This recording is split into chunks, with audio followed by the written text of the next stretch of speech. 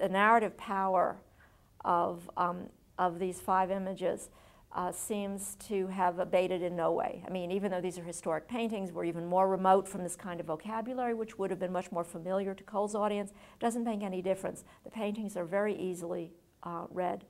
One of the benefits of locating the course of empire, let's say, in what would have been perceived by Cole's audience as a kind of timeless antiquity, meant that they acquire the status of a kind of myth, which means the lessons can be applied, they can be pushed back, they can be pushed forward.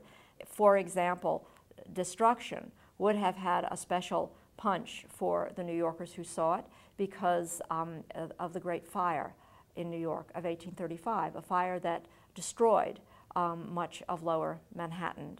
So within the recent lived experience of many of the people who saw Cole's depiction of this great imperial city in flames, it would have had a very sharp and poignant meaning for them.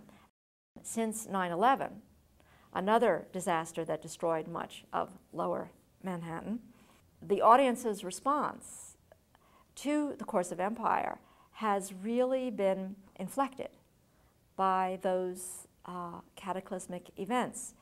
One summer, a group of college students did an informal survey, audience survey for us, and it asked, you know, what do you think the paintings mean? What do you think the story is? What was fascinating was the question, and then of course the question always comes up, where is the United States? The aftermath of 9/11 caused many people to reflect. Was that in essence destruction?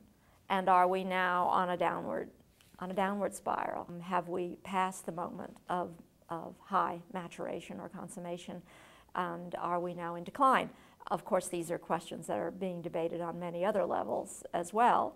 Today, we would also talk about global warming. We would talk about the great economic crisis. I mean, there are many events, global events, that would cause one to wonder, you know, where you in your lifetime and where your nation state or civilization at large might be.